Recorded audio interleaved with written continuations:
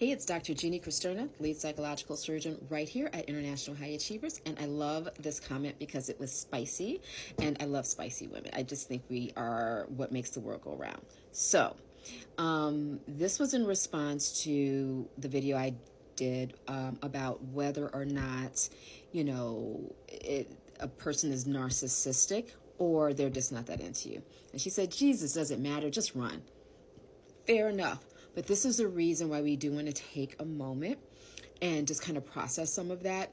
Because if they're just not that into us, it's not that they're narcissistic, right? It's that they just didn't like us. And that just because someone doesn't like us doesn't mean that they're narcissistic. And sometimes people will say, oh, because you're not into me, you must be narcissistic. And so I'm not saying that this person is saying that.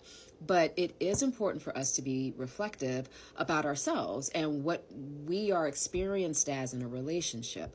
So we don't necessarily want to attribute to somebody characteristics or traits that are not necessarily theirs. And we also want to begin to own and look at the role that we play in our relationships and how we show up. So that's the reason that it's important to know the difference and to take our time to process that.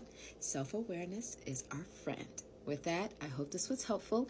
If you're looking to work with a therapist in the state of Illinois, Rhode Island, Wisconsin, Indiana, or Minnesota, go to www.highachiever.net. That is www.highachiever.net. Bye.